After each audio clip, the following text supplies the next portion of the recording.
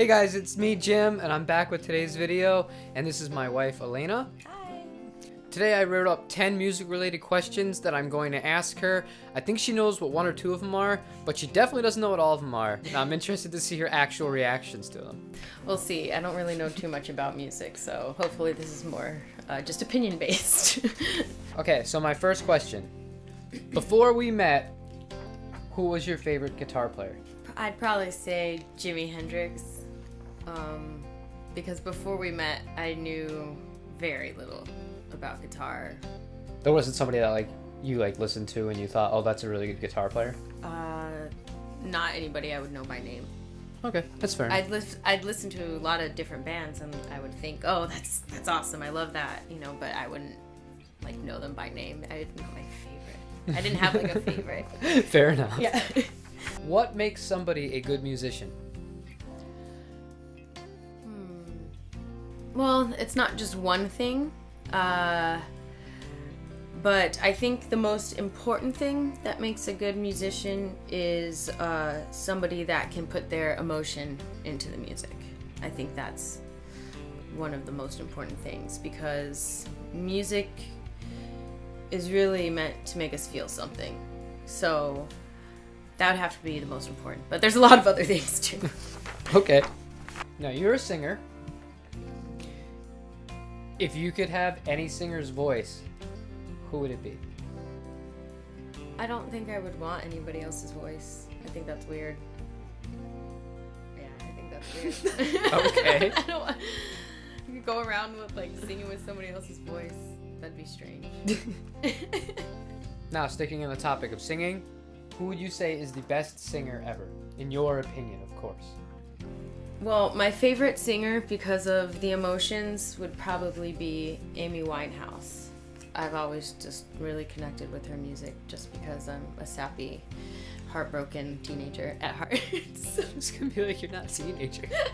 at heart. Who is your favorite guitar player now? / best? Oh, that's easy. That's Gary Moore. He's my favorite. He makes that guitar sing. It's beautiful. He is the best guitar player to ever live. Don't fight with me on that. If you could play any instrument and have complete mastery of it right now, what instrument would you choose and why? Woo! Okay. I think I know the answer to this. It would probably be the trumpet. Really?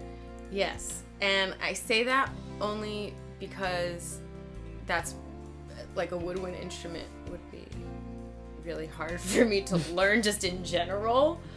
So if I could master it, I think that would add so much more to the music that we make and just music in general that I could make, because you know how to play everything else. So I don't need to master an instrument that you already know.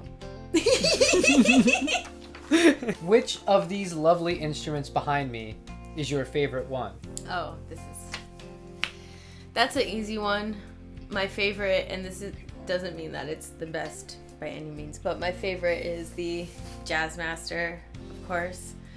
That's the most sentimental to me, to us, as a couple, to me. To us. That was our first song together, right? Wasn't that? Yeah, had to have been. Yeah, it was very, very surf rock, song, and it just fit that so well, and that definitely helped. That guitar definitely helped us fall in love together, for sure. Now, this is the last one I'm going to ask you about my guitars. Okay. Outside of favorite, if we got a call right now, and they said, you have to load a van, you're going on a tour, you're going to be gone for 3 months. You get to bring one guitar with you to go perform with. Which guitar would you have me play? It's to do everything, all of the music that we do. Well, that's a tough one. Probably the blue PRS. Really? Yeah, because that one's the most versatile. When it comes to performing our music on, for other people, I'd want a guitar that would be the most versatile.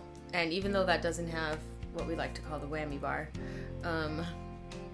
it still is pretty versatile with with the sound that needs to be achieved for all of our songs. I could have sworn that would not have been one I would have thought you would have picked. I would have thought you would have picked the purple PRS or the Gibson, the 339. Well, it does stay in tune now. It does. It does But we'll stay get in to tune that now. later. It's also kind of like fragile in my mind. Like it's a fragile guitar.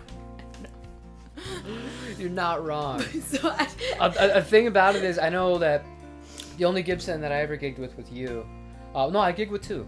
I gigged with the Dove, the acoustic, but that's not a guitar you put on a stand in between sets or songs or anything like that, so you don't have to worry about that. That is like secure the guitar, make sure it's safe at all costs.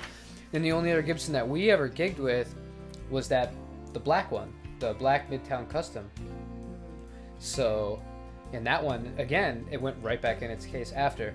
But the reason why those are so scary to gig with, all Gibsons, it doesn't matter if it's a Les Paul or the 339, the way the headstock is, if it falls, it's going to shatter. Boom, you've killed all the value of the guitar, and it will never be the same. I don't care what anyone says, unless you're buying it really cheap on the secondhand market, you get a good deal, but it's never the same.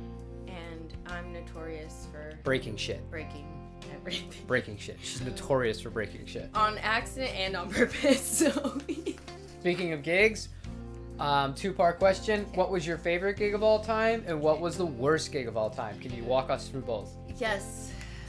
The worst gig. Two come to mind.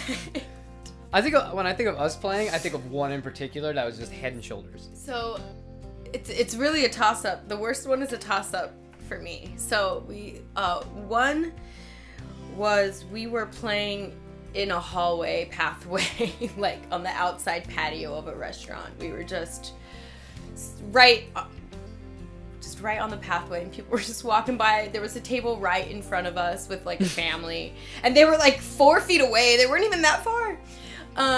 And we were supposed to play inside, and then they moved us outside, and it was just so terrible.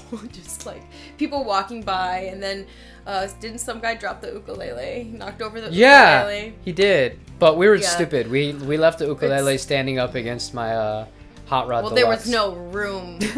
It was smaller than this, what we were performing, and that's not a joke. Our couch is about the size of what we were performing. The best gig would have to be when we played together at it was at Park and Rec. Oh. For our announcement, hey, was it after we got married, or? That was after we went to the courthouse before we had the fake ceremony. Okay. So, yeah, we had so we went to the courthouse, and then we let everybody know, hey, we got married, and we're going to have a ceremony later, and we performed for all of our friends because we were going to have a tiny ceremony. So we performed for, all of our friends that weren't going to be there, and that was probably the most fun because all of our friends got to hear, the music that we made together and, see kind of how our love, grew through music. So that was probably my favorite. You'd probably guess I would say our wedding, but we were pretty. That was the inebriated. Worst.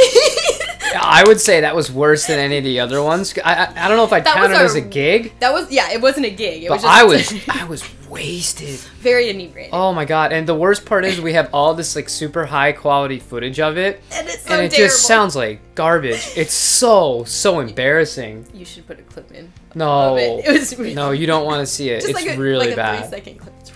It's really bad. Not my proudest hour, but we weren't parents then, so not that big of a deal. Yes. Now, this isn't a question about your favorite player or the favorite songs or anything like that. Okay. But who would you say what is your best guitar tone? Like your favorite? Like Gary Moore's kind of drive on the solo, or a Corey Wong kind of that clean funk? Just in that that's kind of how I'm asking the question.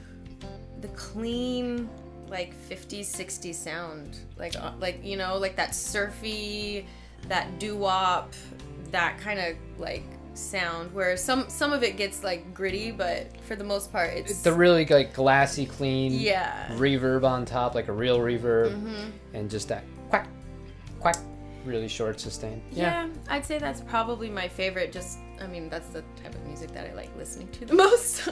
Yeah, that's fair enough. Why don't you watch my YouTube videos?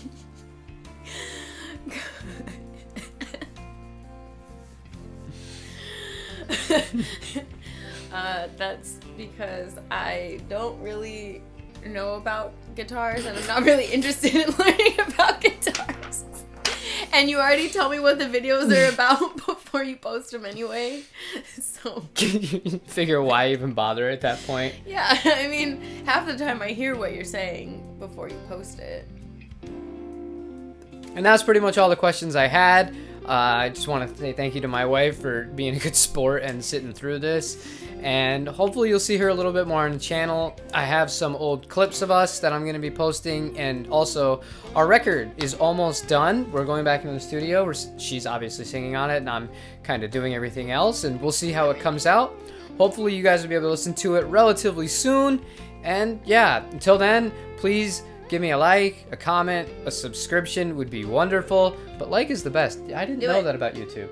That's really weird. Like, they only recommend it based on like likes. So if like you don't have as many subscribers, but a billion people like your video, then it'll pop up in more people's feeds. I didn't know that.